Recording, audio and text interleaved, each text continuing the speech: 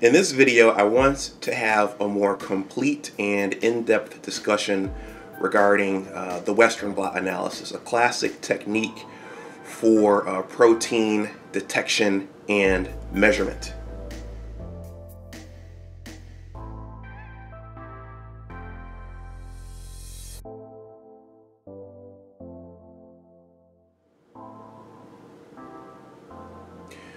Welcome back to my channel. My name is Dr. Anwar Youssef Dunbar, and this is Big Discussions 76, Science and Technology. First of all, please like this video, please share it, and please subscribe to my channel. If you haven't, definitely subscribe. With each passing day, I am inching closer and closer to the holy number of 1,000 subscribers. And once I get there, I'll have a super chat when I go live, but also I think the most important thing is that I'll have a community tab, and I'll be able to share more information and more facts and articles and principles of science once I have that community tab. So if you haven't, please hit that subscribe button. So in this video, I want to have a more complete and in-depth discussion about the Western blot analysis, a classic technique for protein detection and measurement.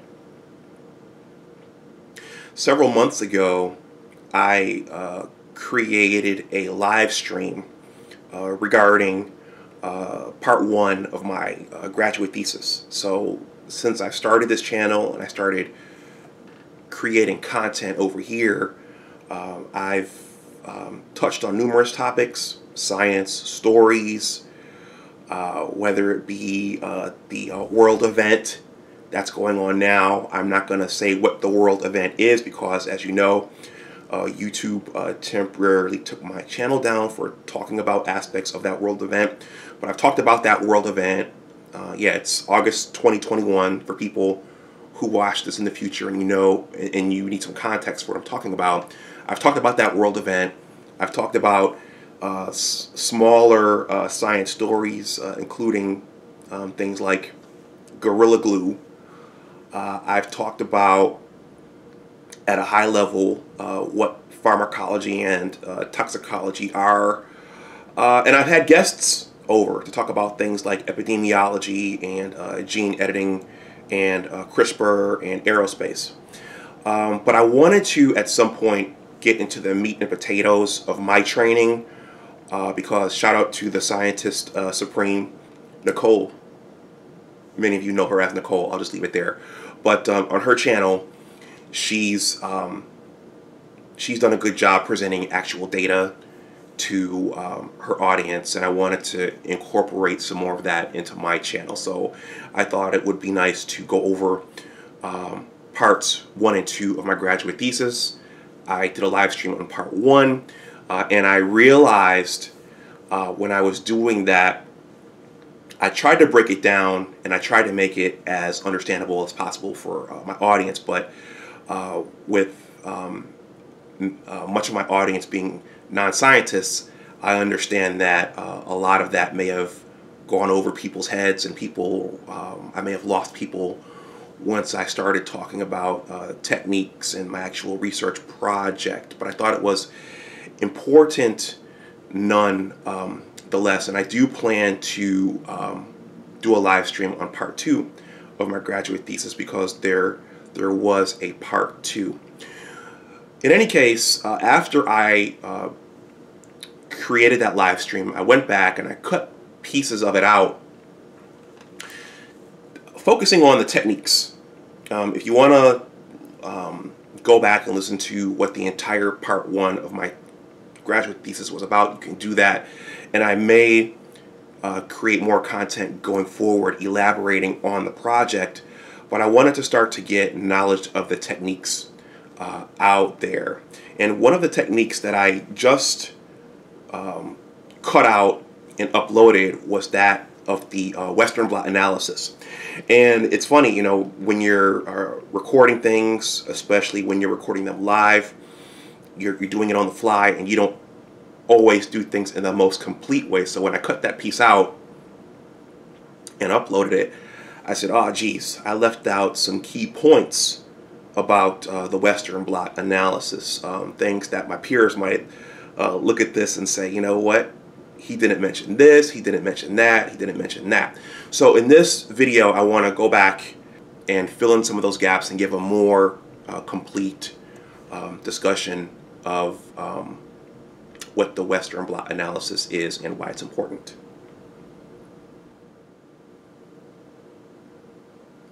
So before I dive into the meat and potatoes of the Western blot analysis in a more complete and in-depth way, I wanted to say a few words about why this is important.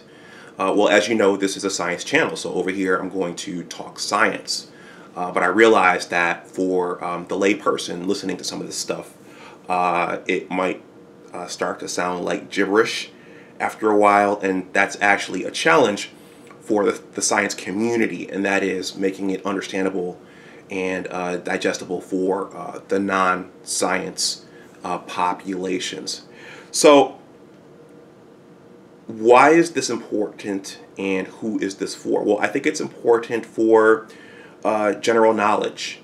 This is for just the generally curious person, because there are generally or should I say genuinely curious people out there of different trainings, of different backgrounds, who want to learn more about science.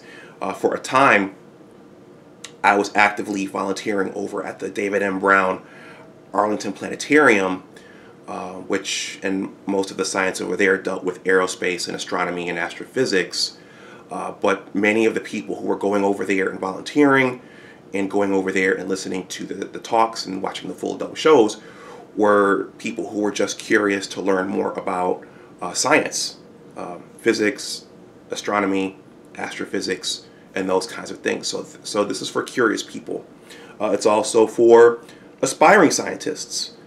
There may be young people out there who have an interest in science, and in this instance the biomedical sciences, and there are many disciplines underneath that umbrella, but they may find this interesting. And then finally, the layperson in the general public.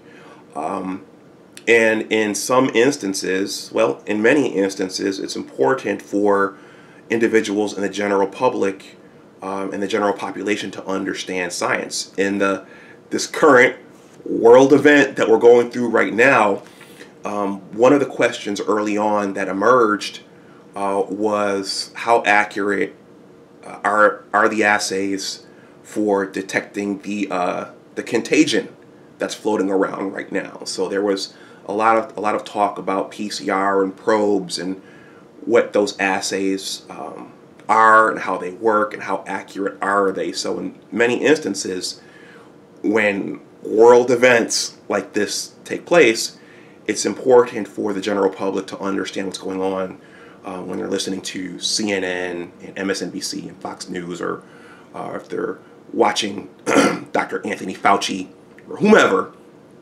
on TV. It's important to understand what's being said.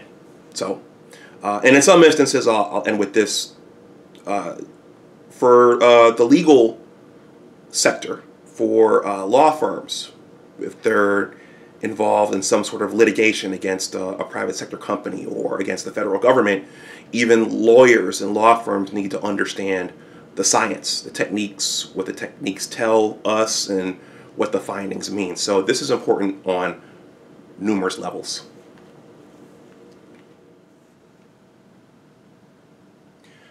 So the Western blot is a classic technique for measuring and detecting protein.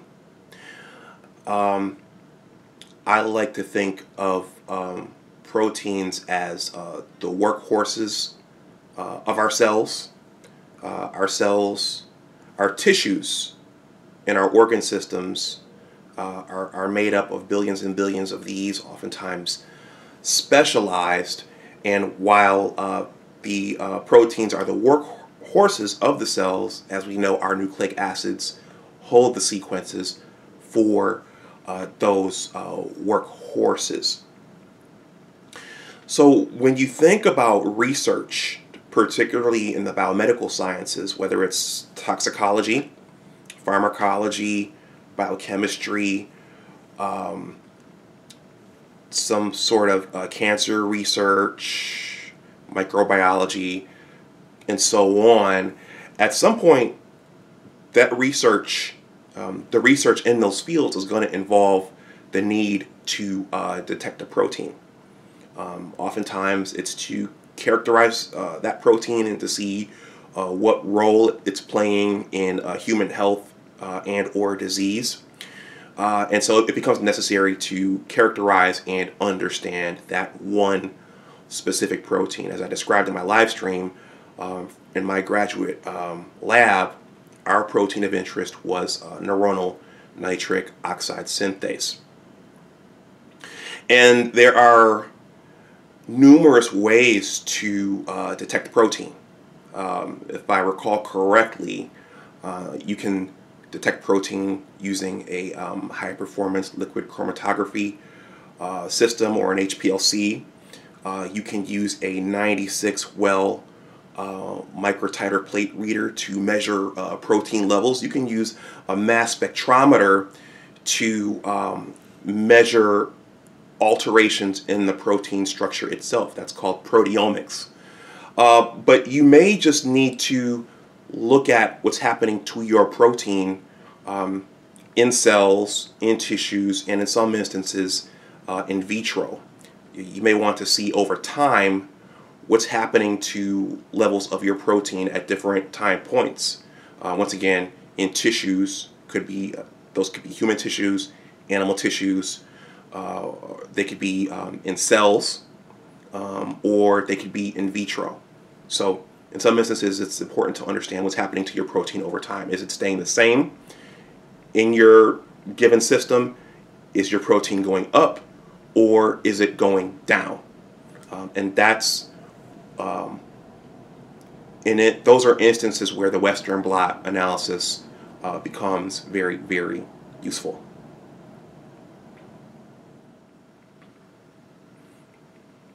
So as just described, my protein of interest was neuronal nitric oxide synthase, and what we were trying to do, you can go back and look at previous content to catch up on this, but we were interested in seeing what was happening in the cell to our protein after a drug was introduced. We wanted to know what was happening to the protein to cause it to degrade or go away at a more rapid rate. So we were interested in the enhanced proteolysis of our protein. So my graduate advisor saw it in a cell, and then my job was to look at it in vitro. So if you recall, but if you're unfamiliar, when you're doing something in vitro, you're basically putting a number of reactants together in a test tube to see what's happening. And so in my instance, we were putting our purified neuronal nitric oxide synthase together in a test tube with our protease system and other reactants to mimic the cellular environment to see what would happen to the levels of our protein over time. And that's why it was necessary for me to use the Western blot analysis.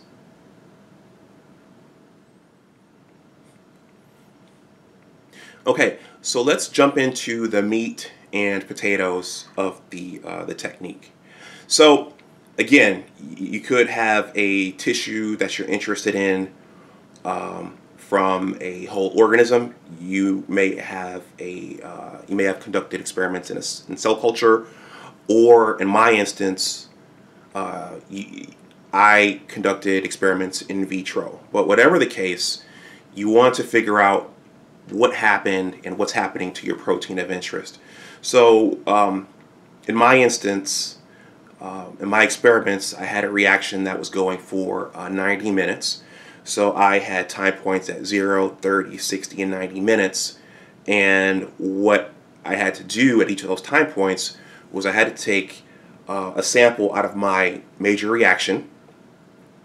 I don't know if major reaction is the right word to call it, but out of my reaction. I had to take samples out of my reaction, and then I had to quench that sample with a buffer, which consisted of a detergent called SDS, a reducing agent called dithiothiotol or DTT, and it had a blue dye. So what is the significance of the SDS and the dithiothiotol or DTT? So the SDS, and I didn't mention this, I don't think I mentioned this in the excerpt that I cut off from my live stream. SDS stands for sodium dodicyl sulfate. That is a detergent. Okay, so when you think about detergent, think about, in a general sense, laundry detergent or soaps or those kinds of things. And the dithiothiotol is a reducing agent. So what the detergent does is it coats all the proteins in that reaction or in that sample, and it gives them a net negative charge. What the DTT does as a reducing agent, if you take a look at any protein in its native conformation, proteins have a primary, secondary, tertiary, and quaternary structure. Neuronal nitric oxide synthase has a native structure. Hemoglobin has a native structure, and they all have unique folds and conformations.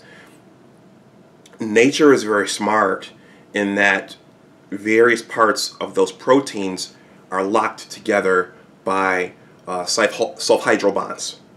So there's an amino acid called cysteine which has sulfhydryl groups, and when that protein is synthesized and it starts to fold up, nature knows to lock those sulfhydryl groups. What the DTT does is it reduces those and it causes those to break. Okay, so the detergent coats the protein, starts to make it break apart. The DTT breaks those sulfhydryl bonds, starts to make the protein further lose its conformation, and then what you would likely also do, depending upon your system and what you're trying to get it to do, is you would probably boil those samples to further get those proteins to denature and lay flat, and also vortex them to get them to lose their conformation and lay flat. That's what I did in my system. So you want to, whatever sample you have, you're going to add it to a buffer containing SDS, DTT, and you're going to attempt to denature those proteins somehow.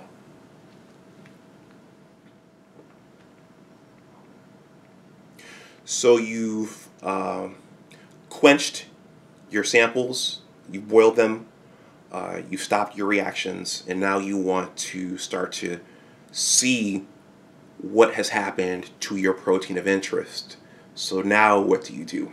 Well, now you have to electrophoresis your samples. So what is electrophoresis, and what does that mean? Well, for measuring protein, the entire name is SDS page. SDS page. Sodium dodicyl sulfate polyacrylamide gel electrophoresis. Okay, so let's dive into that a little bit. So the polyacrylamide gel electrophoresis, because we already talked about what the SDS is. You're creating a matrix for which to separate out your proteins, okay? And the matrix typically used for looking at protein is polyacrylamide. So all you need to know at this point is that you're performing a chemical reaction with polyacrylamide, and you're creating a gel. And the gel is basically, if you go down to the very micro level, it has sieves in it. So depending upon the percentage that you use, the proteins are going to separate out differently depending upon their size. So before I go forward, let's talk about the size of the protein.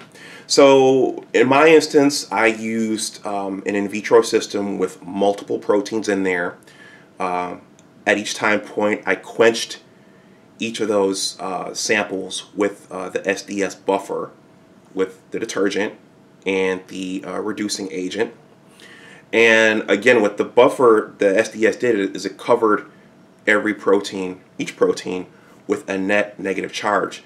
So when you subject those proteins with that same charge to electrophoresis, which I'm going to describe shortly, you're going to cause those proteins to migrate based upon size. So they're going to migrate based upon their size, and they're going to migrate based upon the percentage of that gel matrix. So let's talk about electrophoresis. So what is electrophoresis? So we're going to put our physics and our chemistry hats on just briefly, because those go into the biomedical sciences as well, particularly in the research context. In terms of electrophoresis, you're creating an electric field around that gel matrix and around your samples, and so you're going to create. You're going to have a cathode, which is a negative pole, and an anode at the bottom, which is a positive pole. And as you recall, all of our proteins were coated with the detergent with a negative charge. So once you turn on the electrical field, those proteins are going to start to migrate down towards the anode. But remember, they all have the same charge, so they're going to separate out based upon size. The smaller proteins are going to run out first, and then the larger proteins are going to lag behind. So that's SDS page. Polyacrylamide gel electrophoresis is used for separating proteins 5 to 2,000 kilodaltons.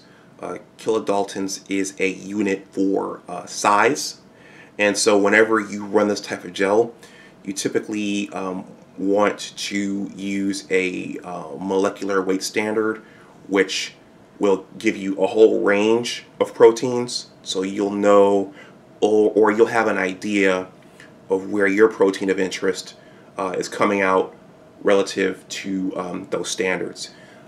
If you're using a crude system, or if you're using an in vitro system with multiple proteins in it like I did, you may want to include a standard with just your purified protein, so you know for sure where your protein is in that entire sequence of proteins in that particular lane.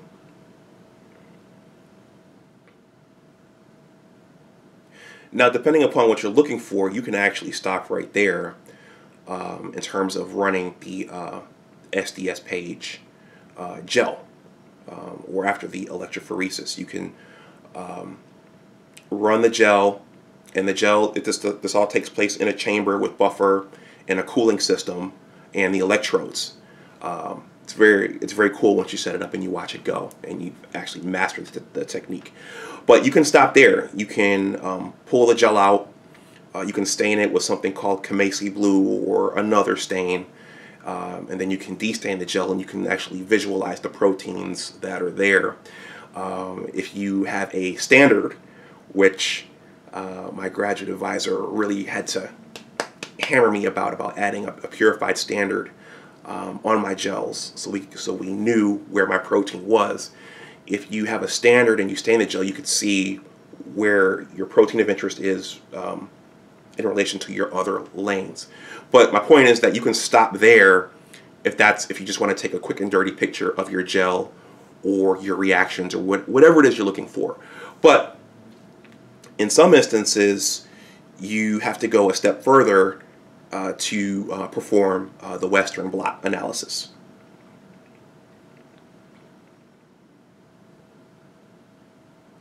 So for the final stage of your Western blot analysis, what you're going to do is you're going to take your polyacrylamide gel like this, and this is a very, very simplified explanation of it, and you're going to take a nitrocellulose membrane, which is a white membrane with very, very specific properties. You're going to put them together, and then you're going to put it into another specialized chamber, and you're going to transfer the proteins from your polyacrylamide gel over to the nitrocellulose membrane. The tricky part is making sure that they stay together during the transfer, because if they don't, your proteins can come off into the buffer and your entire experiment can be ruined. But I'm saying this to say that there's another, the next phase for the Western blot is the actual transfer of the proteins from the polyacrylamide gel, where we've separated them off, we separated them out based upon size. You're transferring those proteins from the polyacrylamide gel over to the nitrocellulose membrane. And now I'm going to talk to you about what happens with the nitrocellulose membrane and how this experiment and this technique concludes.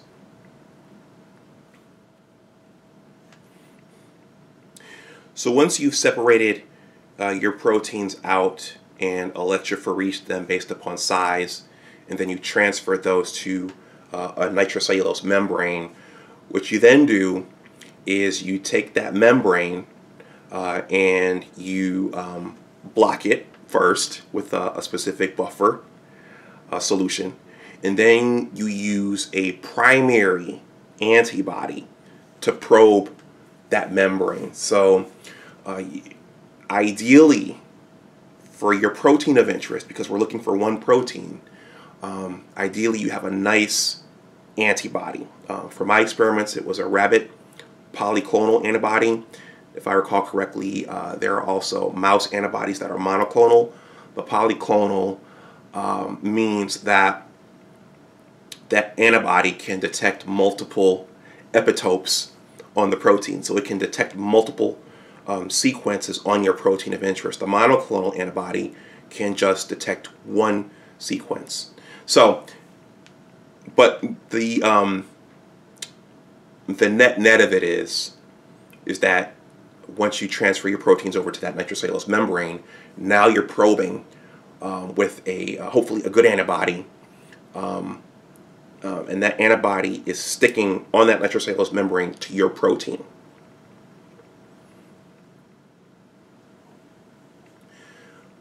Once you've probed that membrane with your primary antibody, now you're going to use a secondary antibody which has an affinity for your primary antibody. Now, the reason you're doing this is because there's usually the secondary antibody is going to be your mode of detection. So for my experiments, we purchased a radio-labeled secondary antibody, which I believe was goat. I believe it was a goat secondary antibody raised against the rabbit. Once the primary antibody is on there, you probe the membrane with the secondary antibody. The secondary antibody attaches to the primary antibody, and in my instance, that antibody was radioactive. Some secondary antibodies you can use in a chemiluminescence assay or a luminescence assay. I'm not sure if I said that correctly. But in either case, once your secondary antibody is on there, my secondary antibody was radioactive. I was able to dry the membrane out, fix it in a certain way in a cassette like this, a big cassette the size of a notebook, and then I had to take X-ray film into a dark room, put that X-ray film on the nitrocellulose membrane with the primary antibody and the secondary radio-labeled antibody on it. I would incubate that X-ray film for a number of hours at minus 80 degrees, and then after a certain period of time I would take it out, take that cassette back into the dark room, just like developing film at your pharmacy, and I would put it into a film developer.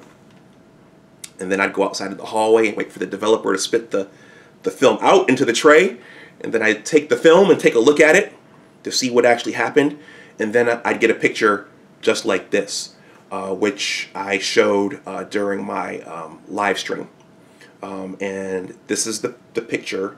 This is what a picture of a Western blot analysis with a radio-labeled antibody looks like. And so as you can see, the first 4 lanes are one reaction at 0, 30, 60, and 90 minutes. And then the second set is another reaction at 0, 30, 60, and 90 minutes. But that's this is an example of what this technique is and what it's used for. It's used for detection of a protein of interest in a tissue sample, or in a cell culture sample, or for my experiments an in vitro assay. And that's the power of it, is that you can put multiple proteins together, or you can create a preparation from cells or tissues, and you can take a nice snapshot of your protein of interest, and you can see if that protein is staying the same. You can see if it's going up, or you can see if it's going down.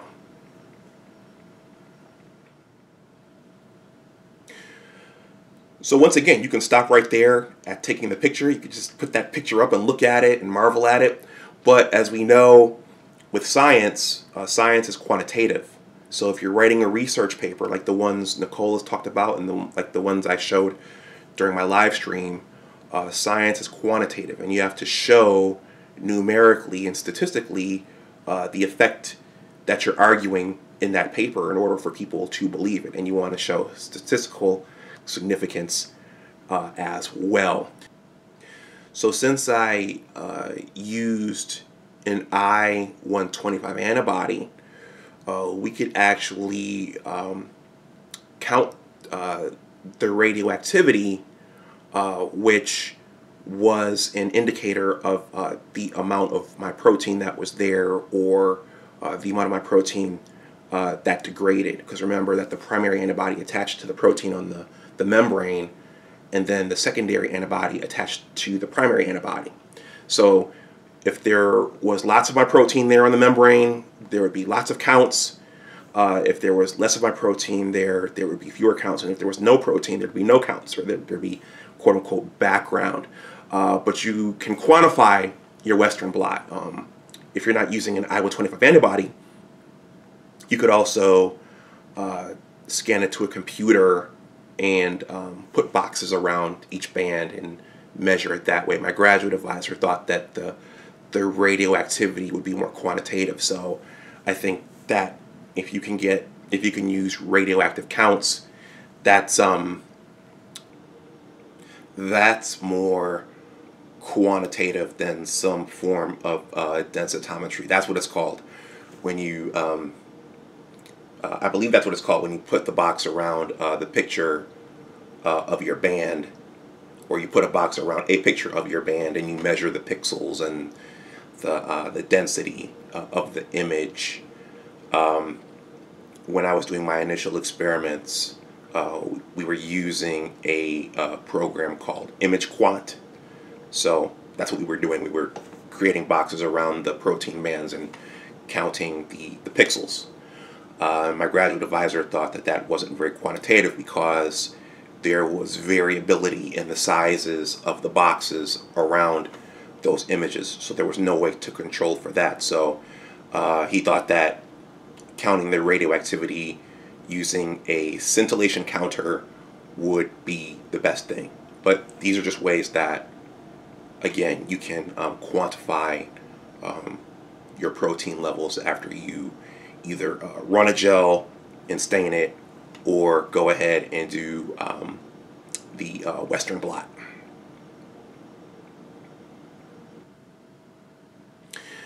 So that's it. That's a more in-depth look of what the Western blot analysis is. Again, it's a classic technique for protein measurement and detection.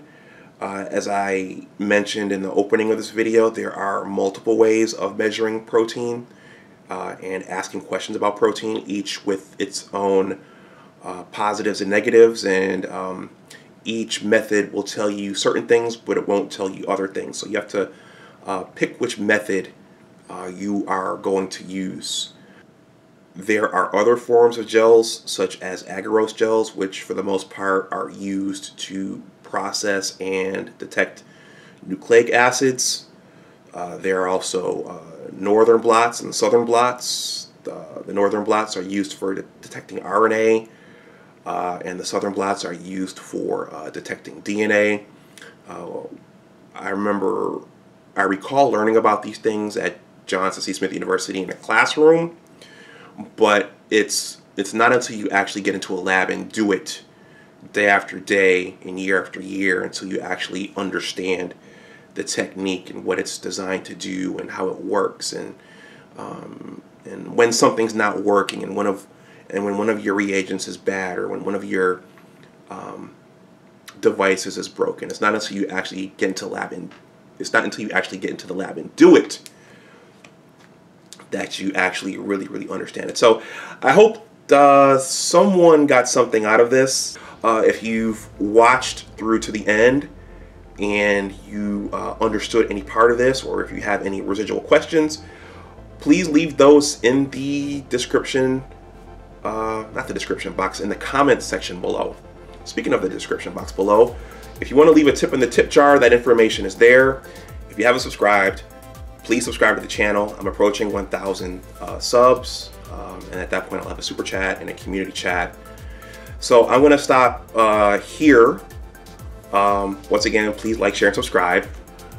And as always, remember that your attitude determines your altitude. Take care, and I'll talk to you the next time. Bye-bye.